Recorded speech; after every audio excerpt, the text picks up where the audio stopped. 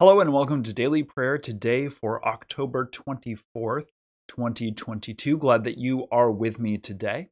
Today is Chulalongkorn Day, Deepavali, Disarmament Week, Diwali, Kali Puja, and Lakshmi Puja. So lots of celebrations for our Hindu siblings. Let's go ahead and get started. O Lord, open my lips, and my mouth shall proclaim your praise. Our reading today is Genesis chapter 33, starting with verse 1. So Jacob has been on his way to reunite with Esau. Esau had 400 men with him, so it doesn't seem like this is going to be a good thing. But Esau goes forward, has sent a parade of sort of gifts for Esau, has wrestled with God apparently, and is now finally going to meet up with Esau. Just a reminder that Jacob had left the land because Esau wanted to kill him. So Jacob has a lot to kind of worry about, and yet he goes forward. Listen for God's word to speak to you. Now Jacob looked up and saw Esau coming, and 400 men were with him. So he divided the children among Leah and Rachel and the two maids. He put the maids with their children in front, and Leah with her children, and Rachel and Joseph last of all. He himself went on ahead of them, bowing himself to the ground 7 times until he came near his brother. But Esau ran to meet him and embraced him and fell on his neck and kissed him, and they wept. When Esau looked up and saw the women and children, he said, "Who are these with you?" Jacob said, "The children whom God has graciously given your servant." And the maids drew near, they and their children, and bowed down. Leah likewise and her children drew near and bowed down. And finally Joseph and Rachel drew near, and they bowed down. Esau said, "What do you mean by all this company that I met?" Jacob answered, "To find favor with my Lord." But Esau said, "I have enough, my brother. Keep what you have for yourself." Jacob said, "No, please, if I find favor with you, then accept my present from my hand, for truly to see your face is like seeing the face of God, since you have received me with such favor. Please accept my gift that is brought to you, because God has dealt graciously with me, and because I have everything I want." So he urged him, and he took it. Then Esau said, "Let us journey on our way, and I will go alongside you." But Jacob said to him, "My Lord knows the children are frail, and the flocks and the herds which are nursing are a care to me. And if they are overdriven for one day, all the flocks will die. Let my Lord pass on ahead of his servant, and I will lead on slowly, according to the pace of the cattle that are before me, and according to the pace of the children, until I come to my Lord in Seir." So Esau said, "Let me leave with you some of the people who are with me." But he said, "Why should my Lord be so kind to me?" So Esau returned that day on his way to Seir. But Jacob journeyed to Succoth, and built himself a house, and made booths for his cattle. Therefore the place is called Succoth. The word of the Lord. Thanks be to God.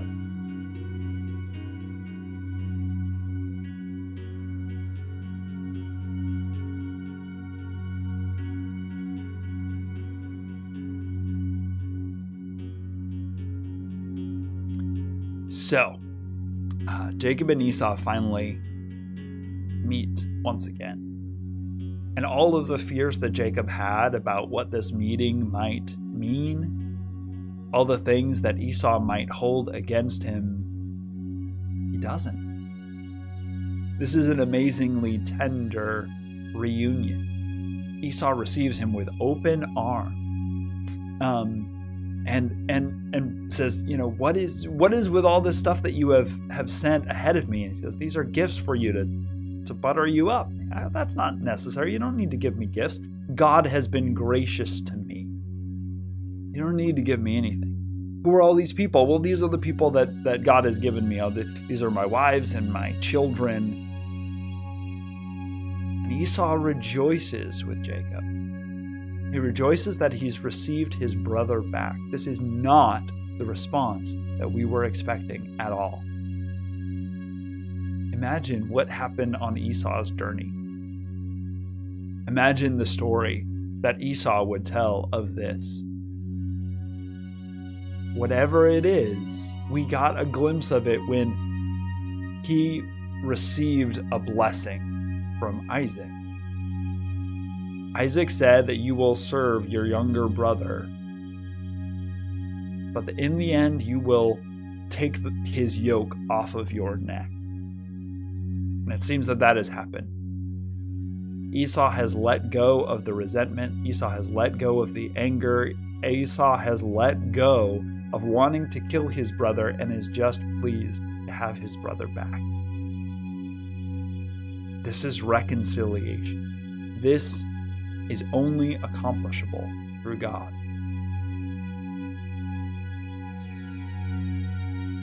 Jacob, however, is not as quick.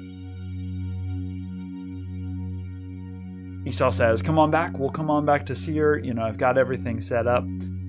And take all your folks with you. It'll be great. And Jacob gives an excuse about, the children and the flocks can't go that fast. So you go ahead with your 400 men, go back to Seir. I'll meet up with you then.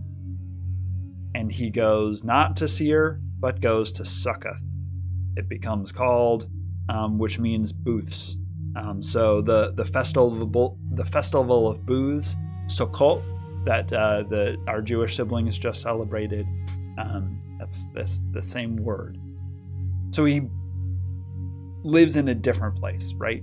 There's a certain amount where he doesn't necessarily trust this reconciliation. And both of those things are so very human. We come together, we reconcile, and yet sometimes we don't want to let go of those things. We don't want to let go of the resentment. Jacob doesn't want to let go of all of those things. And so he doesn't completely restore with Esau. So we have at the same time this wonderful, beautiful story of reconciliation, and yet there's sort of the theme that's played in a minor note, that it's not a full reconciliation. How interesting it is that we see this all from Jacob's standpoint. Right? Like I said before, what would it be like to hear Esau's story? So where are those times when you have received reconciliation that you were not expecting?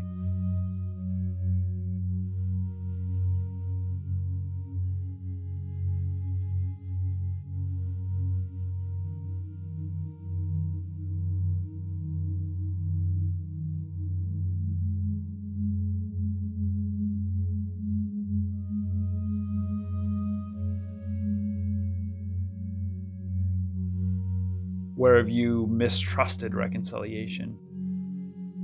Where have you held on to some of the worries and some of the fears and some of the resentments? How has that affected those relationships?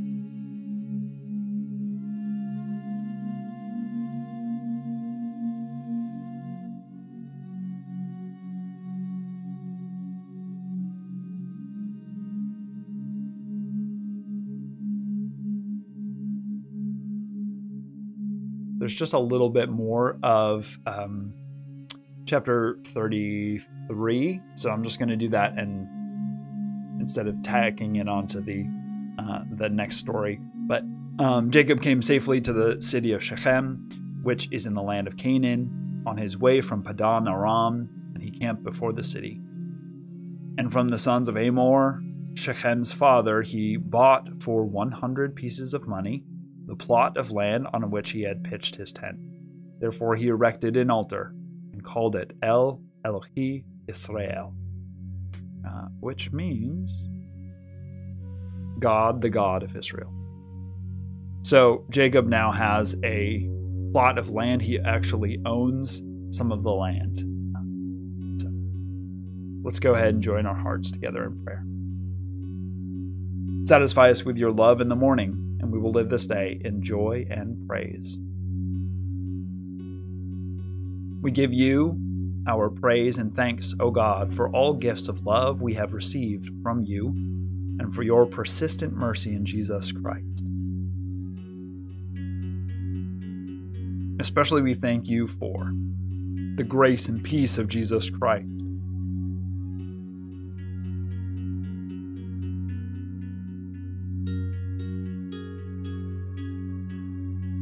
All creatures with whom we share the earth.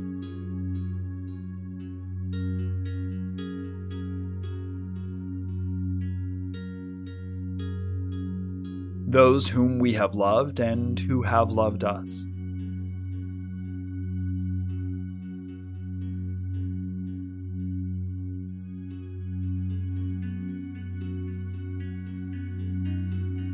Support and encouragement from others.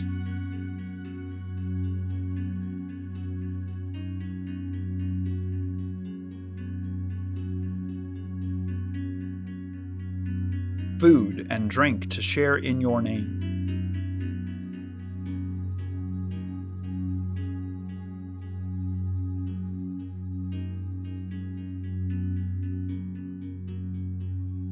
People of God, for what else do we give thanks?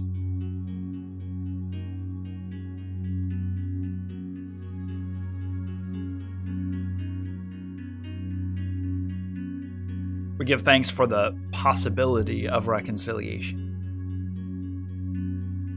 for the grace that you give us that we can actually extend to others, for the abundance of that grace, for the ability to let go of things, to take someone else's yoke off of our neck.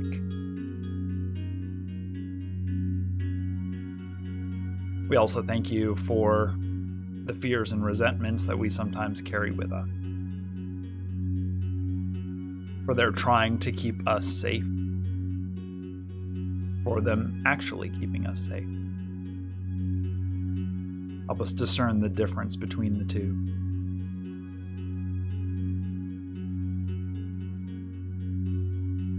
We give you our cares and concerns, O God, because we know you are kind and care for your children in every circumstance. Especially we pray for Lutheran and Reformed churches,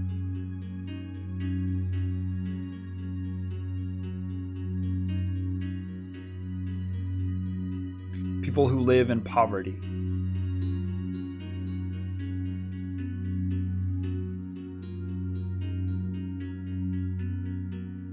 those who are sick or suffering,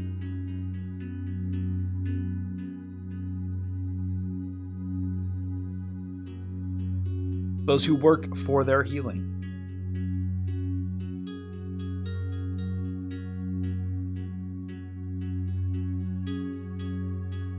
comfort and peace for those who are dying.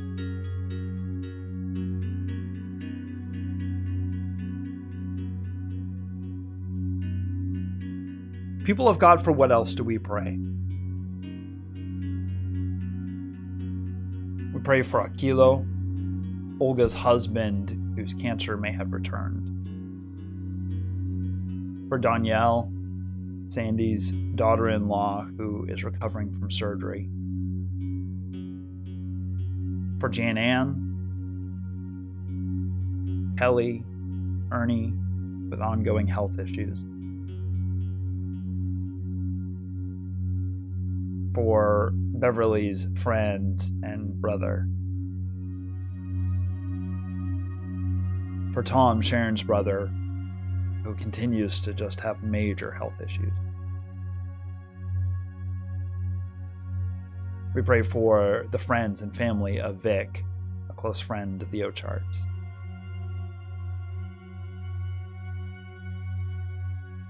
And we pray for all those people and situations and events that are on our hearts and our minds.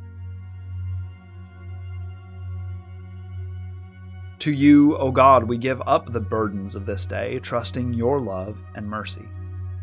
To you, O God, we surrender ourselves, trusting our risen Lord to lead us always in the way of peace, today, tomorrow, and forever. Amen. Now let us continue to pray the prayer that Christ taught us, saying, Our Father, who art in heaven, hallowed be thy name. Thy kingdom come, thy will be done on earth as it is in heaven. Give us this day our daily bread, and forgive us our debts, as we forgive our debtors. And lead us not into temptation, but deliver us from evil. For thine is the kingdom, the power, and the glory forever. Amen. Now let us cast our anxiety on the Lord, who cares for us. The God of all grace will restore, strengthen, and support us. Amen. Bless the Lord. The Lord's name be praised. Thank you so much for joining me today for Daily Prayer. Join me tomorrow for some more. Like this video, share it with someone else, click on the subscription and the notification button, as well as going to our website, johncalvinchurch.org, following us on Facebook and Instagram, and you can also subscribe to this through Substack. Our liturgy today came from the Book of Common Worship of the Presbyterian Church USA, and our readings came from the New Revised Standard Version of the Bible. Thank you for joining me. Have a blessed day. We'll see you next time. Bye.